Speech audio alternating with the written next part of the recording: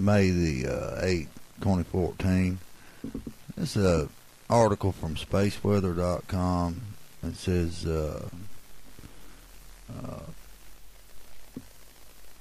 on May 24th, we could expect a strong meteor shower from Comet Linear 209P.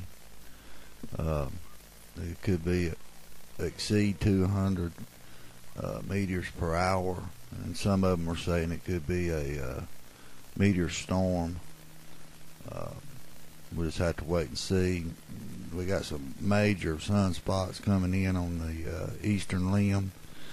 AR 2056 has a beta gamma magnetic field, and it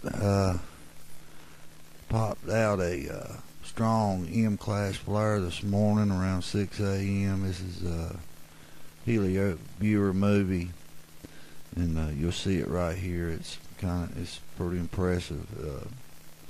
This is an M.5. It's coming up right here. There you go. Yeah, and this right here is kind of giving you. This is from Solar System Scope. It's kind of give you an idea of where the Comet Linear is right now.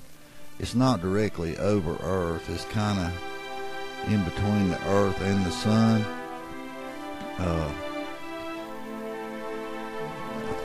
The thing that concerns me is these big old sunspots coming around, and this comet kind of being between us and the sun.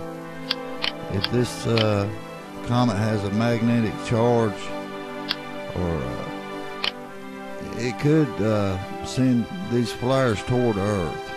I think if anything major was to happen, we should be more concerned about the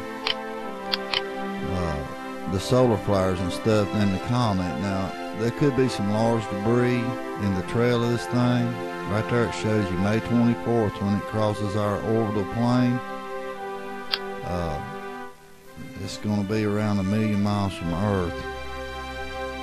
This is probably actually closer to us right now than it's going to be when it crosses our plane. But we're going to go through this debris field, and we'll just have to wait and see what it leaves behind.